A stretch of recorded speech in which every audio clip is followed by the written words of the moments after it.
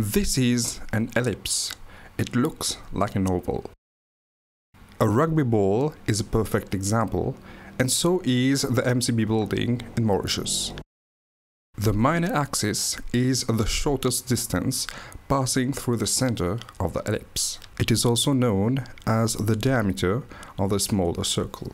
The major axis is the maximum distance passing through the center of the ellipse. It is also known as the diameter of the bigger circle. For example, the major axis is equal to 120 mm. The diameter of the circle will be 120 mm. And eventually, the radius of the circle would be half the diameter, which is 60 mm. Let's try an example. Please copy the question.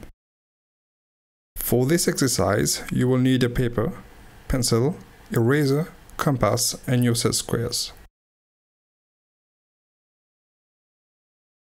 Start by drawing the center line for the concentric circles.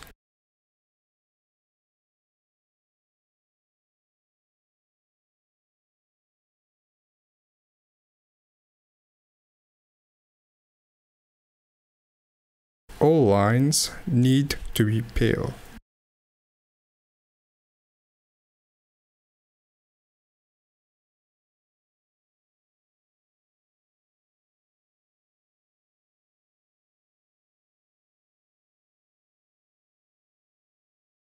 So the major axis is 100 mm and the minor axis is 60 mm.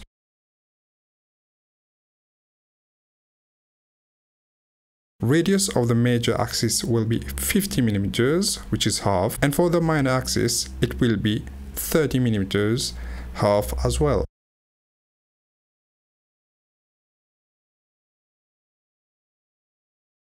Take your compass and measure 50 mm.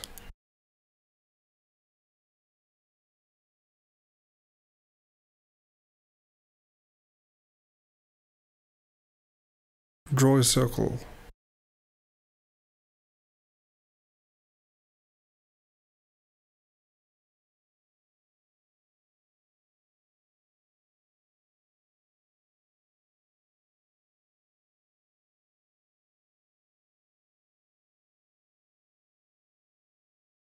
Now measure 30 mm and draw another circle.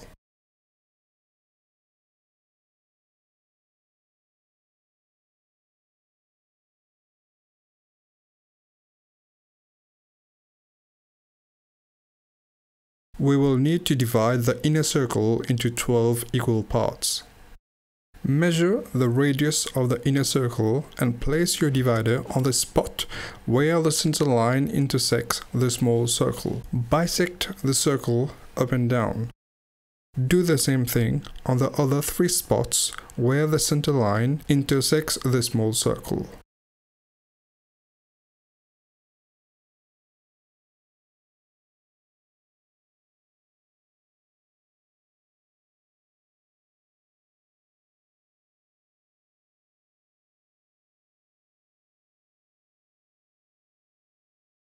Connect the bisected spots which pass through the center of the circle. The line must continue its way until it touches the bigger circle.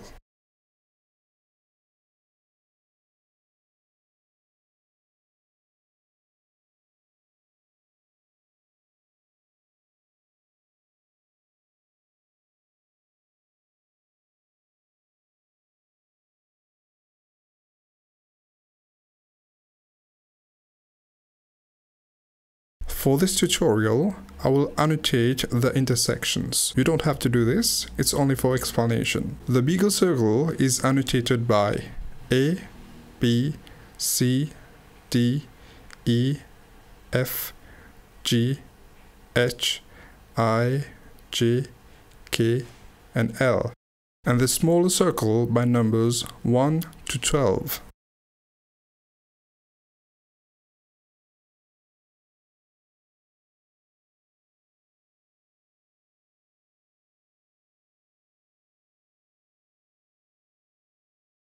Now take your set square and align it to 2 and 12. We will draw 2 horizontal lines.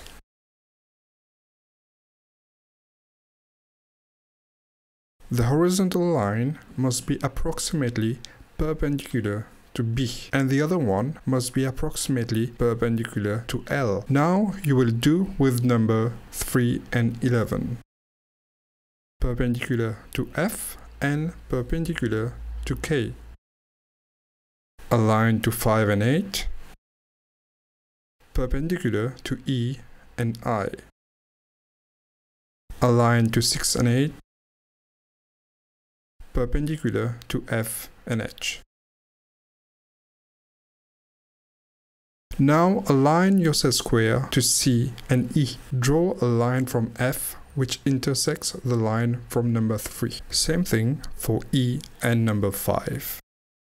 Place set square on B and F and do the same thing for number 2 and 6. L and H.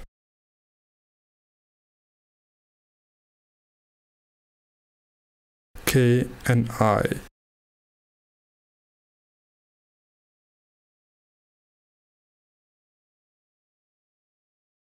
Now you have all the coordinates to make the ellipse.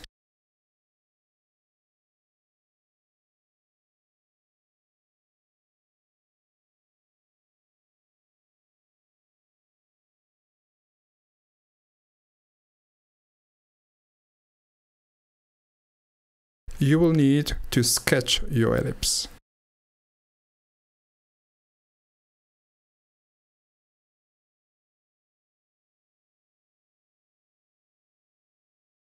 I like making pale lines just to make sure that my ellipse is good, and then I will use a darker line. You can make use of a flexi-curve if you're familiar with it, or a set square which has a mini French curve.